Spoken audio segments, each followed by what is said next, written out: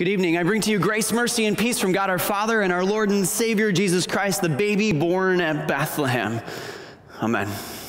I'm Adam Peck. I'm one of the pastors here at Holy Cross, and I want to welcome you all to making this a part of your Christmas celebration tonight and whatever else is coming up. And I like to get a little bit of a lay of the land of who's with us tonight. So tell me, how many of you are here because you are here with family that has invited you to come along with you?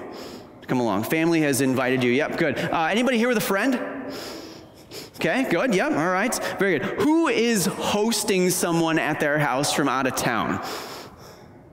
Yeah, very good. So, theme of the message tonight, finding at home this Christmas. Folks, you've got a lot of people, those of you that raised your hand and said, I have someone here from out of town. How many of you are hoping that they kind of have a sense of they feel at home while they're there? None of you, okay, well, I know they're... God bless you. I'll be leaving in the morning, and if you need my house, I can get you the code. We'll be away in St. Louis, but yeah. So that sense of at home, even though we go away from home at this time, I think is still something that we're striving for. I mean, there's songs out there that are about this, I'll be home for Christmas, right? And other ones like that. There's a sense that we strive for this. We long for this kind of thing. And so I'm wondering if you could take some time to talk about that. You already greeted one another and introduced yourself, and a lot of you are sitting by family or a friend. And if not, scooch up next to someone and introduce yourself and say hi, and then talk about this. What is at home for you? What is it? And I would encourage you to use all of your senses. When you think of, when I'm at home, I am, where are you? What does it look like? What does it smell like? Who's around you? I'm going to give you about 30 to 45 seconds to talk about this. I know it's not normal. We don't talk in church. We just do what's on the screen, but we're doing something different tonight. So talk to the person next to you about these things. Go.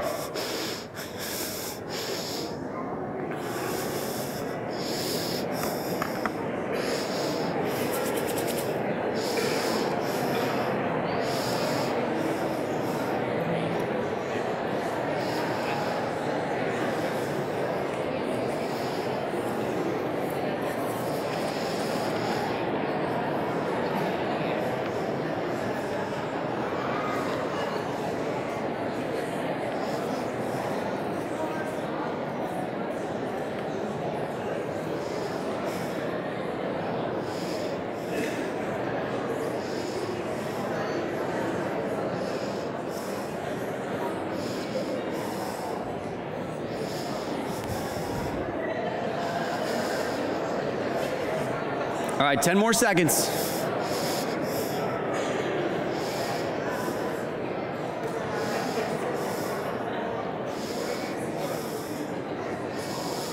All right, tell the person you talk to, thank you, and I've got to pay attention to the pastor now. All right, so raise of hands here. I can't get responses from all of you. How many of you described that you are with some loved ones? That's part of the at-home feeling. How many of you described something about food? Yeah, there were some quick hands back there. I love it. How many of you described something about how something smells? Okay, now of that, how many of it was food related? Okay, how many of it was some other smell related? Right? So at my grandma's house, it always smelled like she had a wood-burning stove, and we could smell the wood burning down there. Or she lived on the lake, and so it kind of had this a little bit of a homey mustiness to it. You know, you laugh, but it's real. You know it. So part of at home for me is that and those things. But I think it might also be part of that home, that idealized home kind of thing. I mean, as I think of those socks put up by the fire and the drink next to it, maybe the Hallmark card kind of feel to it, that ideal at home that we're striving for.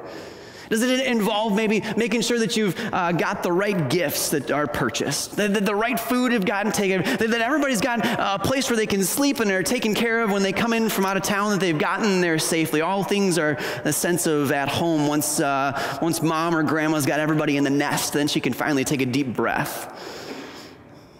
What if we were to describe the emotions that come along with it? How many of you would say that restfulness is part of that at-home feeling? Or contentedness? Yeah? Maybe a sense that things are predictable, familiar. And you might have a sense of that already. But you know, the reality of it is sometimes different than the idealized thing that we might pick out for a Christmas card that we might send to someone. This is that time of year where you get pictures in the mail of folks, or they send you that Christmas letter, the one that's in like size 10 font, front and back, and you're thankful that they didn't give a second page this year as they tell the annals of the year. You know what I'm talking about. And usually it's all positive stuff. But there's a Christian comedian. His name's John Christ, and he took a different take on this, and I think one that's maybe a little more honest. This is his work, not mine, and fictitious, but I still think it makes a point that reveals a layer of Christmas and the reality of this all that doesn't otherwise come to the forefront this time of year. This is his fictitious Christmas letter that maybe tells a little truer story. You tell me. Landon, our precocious and super annoying 3-year-old, whines all the time, doesn't go to sleep when he's told, cries when he doesn't get gushers after dinner. Most of the artwork he brings home from the church nursery is, well, awful. And our pride and joy, but also perhaps the source of our drinking problem. Hunter, our energetic yet unathletic 9-year-old, who just got cut from a soccer team that doesn't even keep score in their games. I know, how does that happen? Spends most of his time on his iPad. Said his first swear word this year. Super exciting. Maddie, 18, goes over her data each month on her cell phone. Was grounded for 2 weeks this fall after she snuck a guy in her window to watch a movie. Got fired from Sephora after telling her boss, just because I'm on the schedule doesn't mean I need to be there.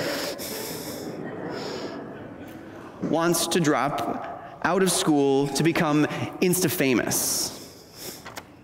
Tom and Lisa, somehow still married after 41 years. Tom still tucks in his t-shirts into his jeans. Just took money from our retirement account to buy a fishing boat. His golf shoes are still currently on the steps after I told him 3 times to take them upstairs. Merry Christmas from the Allen family. Peace, rest, contentedness, that sense of at home. But reality still reigns. Sure, maybe that looks like an idealized Christmas. Next to the Christmas tree, a fire blazing. But is it? Is that the whole story? There's only one set of feet there. Is that because this person's alone at Christmas? No other family around, relationships tattered?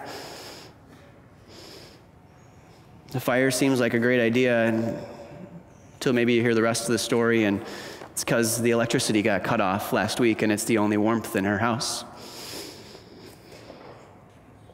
And then there's the coffee cup with the knit koozie on it.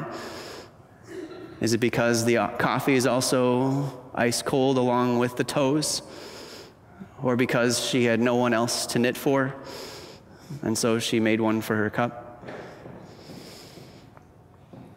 Christmas time sometimes is where we might feel the least at home. When the financial struggles feel heavier, where the health burdens and issues weigh even more, or the missing of loved ones, or the relationships that aren't what you hoped they would be seem to come to the forefront even more. What is that picture that you're aiming for, the idealized Christmas? If it's trying to be something that comes from your surroundings, that you can manage, that you can plan for, that you can hope for, that you can design for a little while, I think we all long for this, that we hope for this, to transport ourselves for just a little while into that idealized world. So envelop or insulate ourselves with these things from the stresses of the day-to-day life to find peace in the midst of it, at least forget about it for a little while. But the 26th, they'll still come. And maybe you might even not make it through the 25th without it rearing its head in there too. Friends, we're never going to find that at-home feeling fully or permanently or for a long time in our surroundings. It only comes through our Savior, the baby born at Christmas, who came to literally be at home with us, Emmanuel, God with us.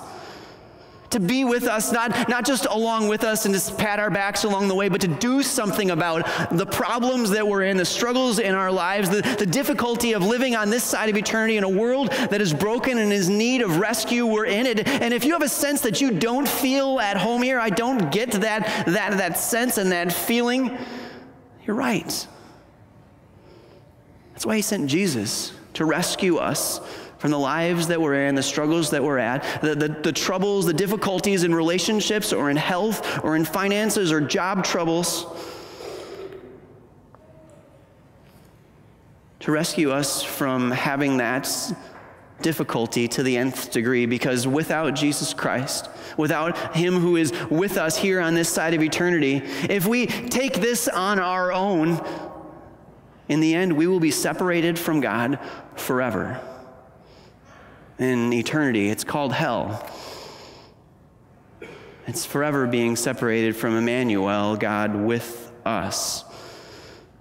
But he came to be with us so that he could live the perfect life in our place, to do what we couldn't do, so that he could make a trade with us, a trade that isn't anywhere near fair, but it's what he intended. The Father, while we were still sinners, sent Jesus Christ to die for us. And in living that perfect life, he took the punishment that we deserve and gives us what Jesus Christ earned for us in his perfect life. And he says, here, now all of you can look like Jesus to my Father, so that he has only one word for you: come be with me forever. Jesus, as he's described his life here on earth and what he was doing, he said, look, I am going to prepare a place for you. And if I go and prepare a place for you, then I will return and I'll come back and I'll take you to be with me, so that we can be together for all of eternity. In my house are many rooms. He pictures this heavenly mansion, this new heavens and new earth, this together with God in perfection and eternity, where there's no relationship strife or financial struggles or health burdens, so that we could be at home with him forever. That's what this theme verse for tonight is all about. This is how God showed his love among us. He sent his one and only Son into the world that we might live through him. And if that life isn't a life where we can manage our surroundings to find the peace that we long for, what is it that he's promised? I think it's a little bit more like something else at my grandma's house. It's not the smell of the wood-burning stove or the mustiness of her house near the lake, but it was in the lake.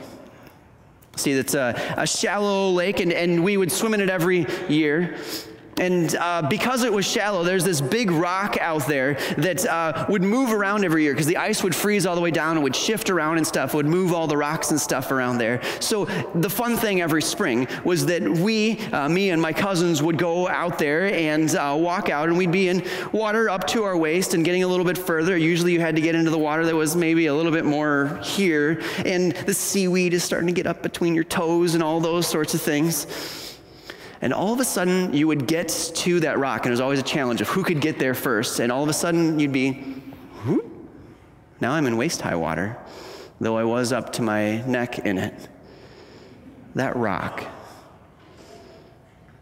standing on that rock, that's what life through him is like. Aside from him, you're up to your neck in it. But with him, we stand firm. Are we away from the troubles? Did he transport me out and put me on a beach in Bermuda? No. But he allows me in the midst of it to gain perspective, to take a deep breath, to realize where I'm at and who is with me. A God who sent his son for me.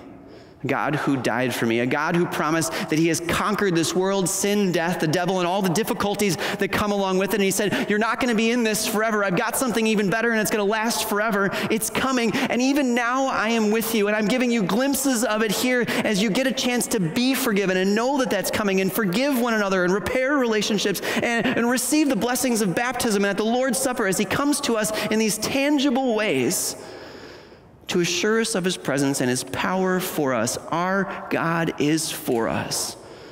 This is the life that we live through him, standing on that solid rock. So what is at home this Christmas? It looks a whole lot less like socks by a fire and a whole lot more like wet feet on a rock. I hope you enjoy the things that God has blessed you with, the family that's gathered together and the good smells and all the people and the safety and the peace that brings, but don't trust in it for more than what it can truly deliver. Because that true feeling of at home, that one that will really last, the one that really matters, will only come in our Savior, Jesus Christ, the baby born in Bethlehem. Would you pray with me? Father in heaven, help us to find this peace. And Lord, I pray if there is someone here tonight that is hearing this for the first time or with new ears, that you would lead them you would lead the person sitting next to them, to point them in the direction of you and your Savior, to point them toward a church, whether that's here or elsewhere, so that they too can experience this sense of at home here on this side of eternity and fully in the time that is yet to come. Lord, thank you for sending your Son to make us certain that this is the life that we get to live in you. In Jesus' name we pray. Amen.